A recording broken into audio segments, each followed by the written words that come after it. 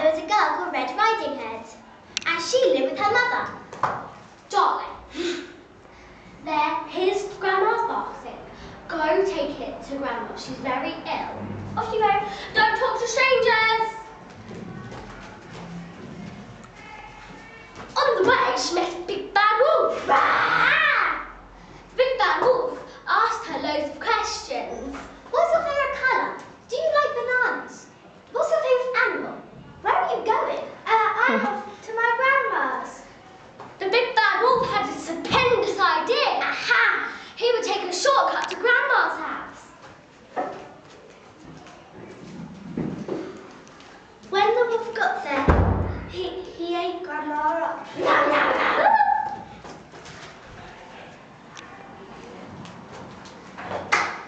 Hello, Grandma. Hello. What big eyes you have. All there is to see you with. What big ears you have. All there is to hear you with. What big teeth you have. All there is to eat you with. Ah. I'm the woodcutter. I'm going to see what's wrong. Big bad wolf. And out from the big bad wolf popped Grandma. Yeah. And Red. Yeah. And they all lived happily ever after. We are Georgina, Millie, Sophie, and that's the end of our potted story.